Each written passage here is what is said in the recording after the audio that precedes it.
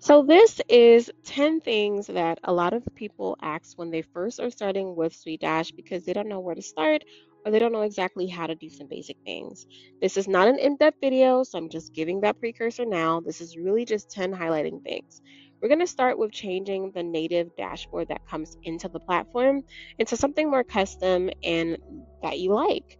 So the first thing you want to do is go to content and then you're going to go to dashboards. By doing so, you're going to see a few different options. You're going to actually see a fallback and then the fallback. This is called a super admin. You're going to see those two. You can actually change those if you choose, or you can add a completely new one and you can start from scratch. This is going to be where you are able to customize your own dashboard. And when you're just starting, this feels really overwhelming. So I would not advise you do this now unless you have really a great creative sense. But if you don't, that is completely fine too. There are some templates, and I'm going to show you how to access that in a moment. But when you come into here, you have these widgets and you can add these blocks based on your like. So for me, I always like to start off with a good welcome box. You can change that welcome image. You can also then update the information in this box and voila. You can also add things like reporting and other things natively that you may want to see.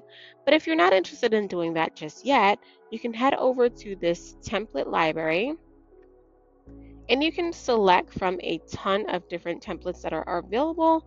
You can just change the type over to dashboard. Now there's other templates that are here. So you can choose what you like. However, these are going to be customizable ones that you can change or configure. And of course, people have been amazing and created some. So yeah, just feel free to do this if you like. All right. So, one thing that I really like as well is the fact that there are native integrations. So, we're going to head over to native integrations as number 2. Native integrations are things that are natively connected as an external integration to SuiteDash. QuickBooks is one of them. So, if you're using an accounting system such as QuickBooks, I would advise you use this one. And you can actually use this to simply send all of your invoices from SuiteDash over to QuickBooks so that it's an easy two-way sync. The other thing is Zapier. So Zapier is used to trigger automations as well as do other things like connected to a system. So for example, if you would like anytime someone adds a new contact or if SuiteDash gets a new contact, you want to add them into your external space, like maybe ClickUp or Trello or Monday, you can do that through Zapier. Ability to do a two-way sync of your events, tasks, appointments to your Google Calendar and back onto your SuiteDash calendar. Same thing with Microsoft Office Calendar. So I would advise you to set that up first as well, as if you are using a one-way sync for an SMS to utilize Twilio. Twilio is an outside app that you would have to set up and then you can configure those details here. I like Zoom. I use Zoom. So if you are using Zoom, you can connect that natively as well.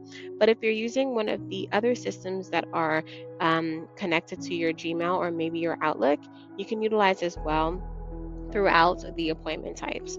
So because we're talking about setting up appointments, a lot of people struggle to understand how to create appointment links. So inside of your calendar, you're going to go over to appointment types and you're going to first create an appointment itself. Now, the biggest thing that people misunderstand as well is that when you click create a new appointment, you want to make sure that you set this as active. All right. Once you set it as active, now it's an active link that people can see, as well as you want to make sure you create the auto create meeting, which will auto create the meeting link. You can connect either of the three, and this will be the way that you will get that meeting link on that calendar. But if you prefer to have just a phone call, or maybe you need to reach out to them individually to have a meeting, then you will not connect this feature at all. Now, when you're creating this, you will need to create a kickoff form in order to create this link.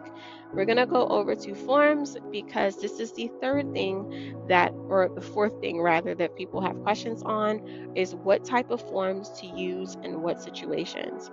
So if you are trying to utilize a URL that can share your appointment link, I would advise you to use a kickoff form.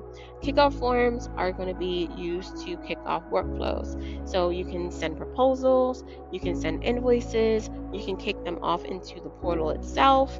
All of that can be done inside of a kickoff form, whereas a checkoff form, similar to a kickoff form, just allows you to take payment. So that's the big difference here.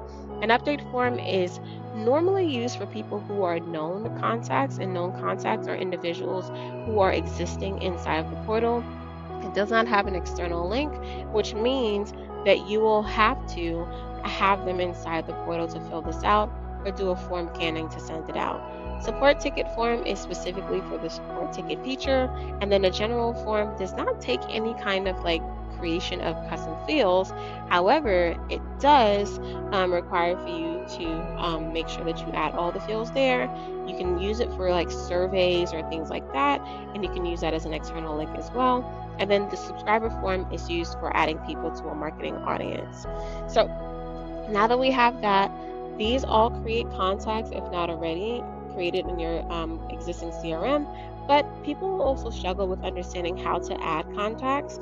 So there are two ways. You can either do it based on this link, and remember that a company can be also known as an individual entity, and then a contact can be known as an individual entity as well.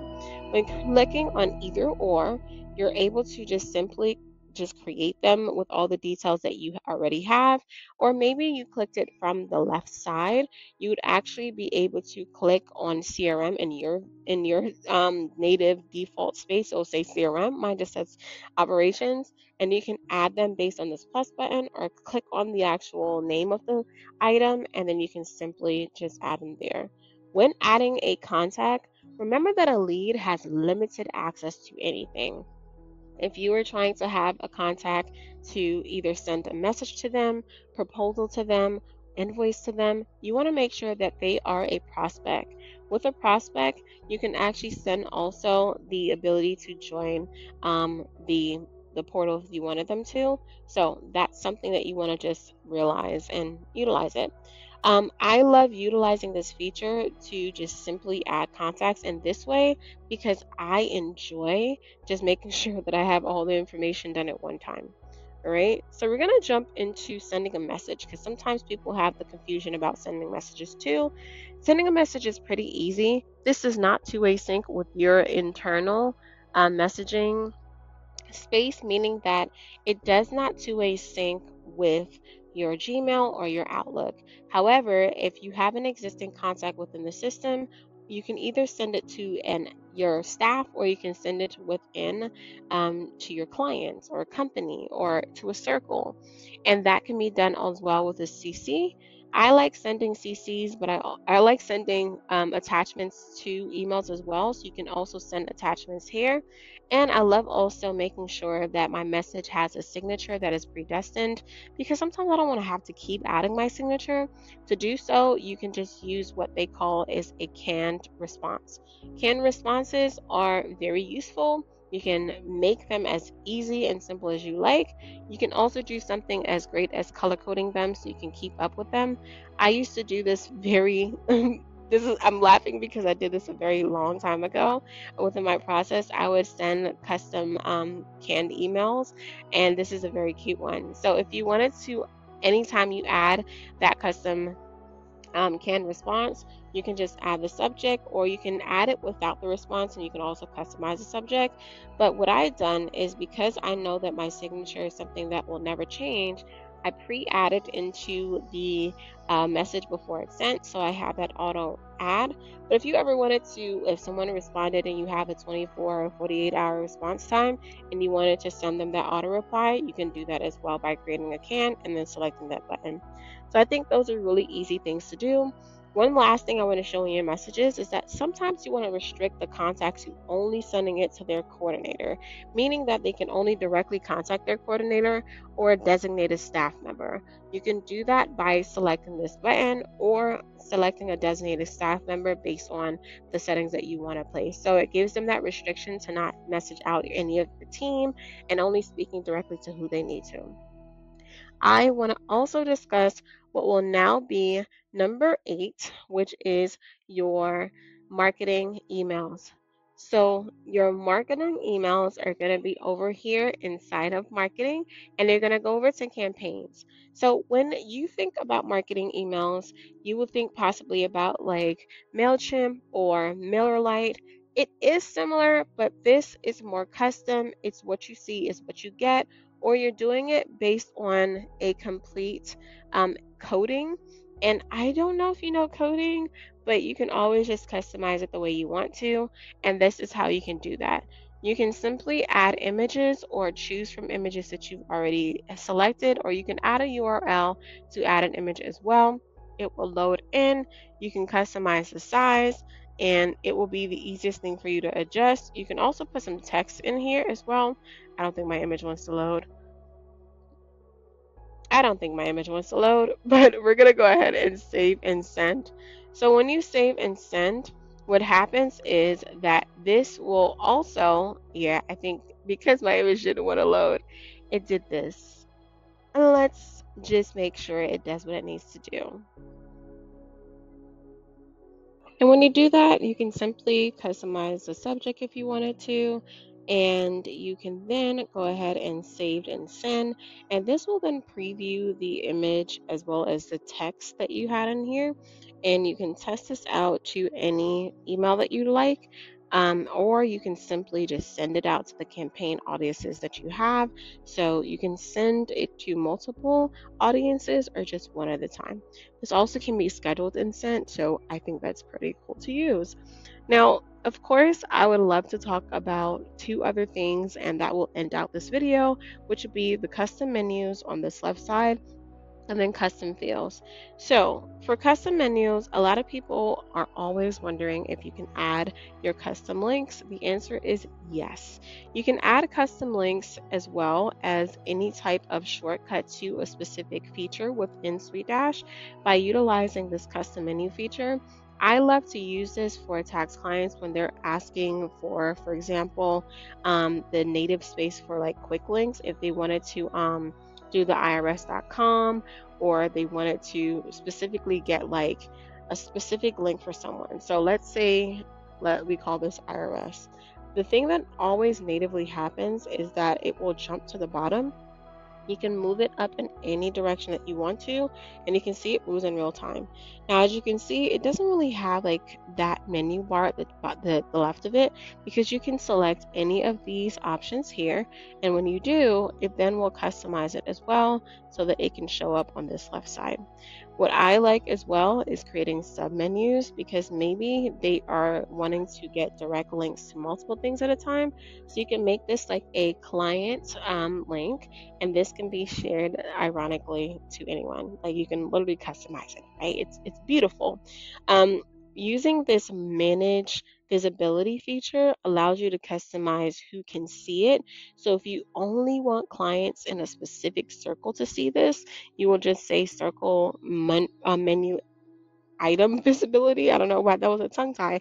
And you can hide or show to any type of client you want to. Let's say that you want to show it to every PRM client, but you don't want to show it to any step one person. You can do that as well. And it will override any priority. So meaning it would override any circles priority that is already hidden here, which is amazing. Lastly, it is so amazing that you can create custom fields for forms and other functionalities within the system, but sometimes it's even better to know where you can find that custom field in the future. So I found out a better way to do that, which is by using the categories.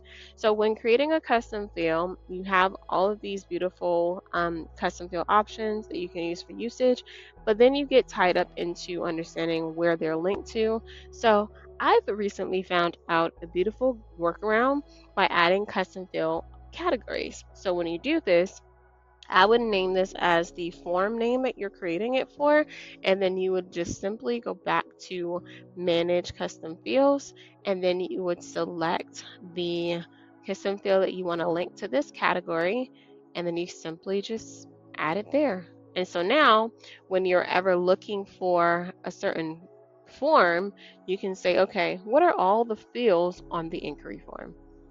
I hope this was helpful. If there are things that maybe you were going so crazy down the rabbit hole and could not figure it out, please ask me, and hopefully I can help you or help anyone else to not have to go so dark in the rabbit hole. And thank you for watching.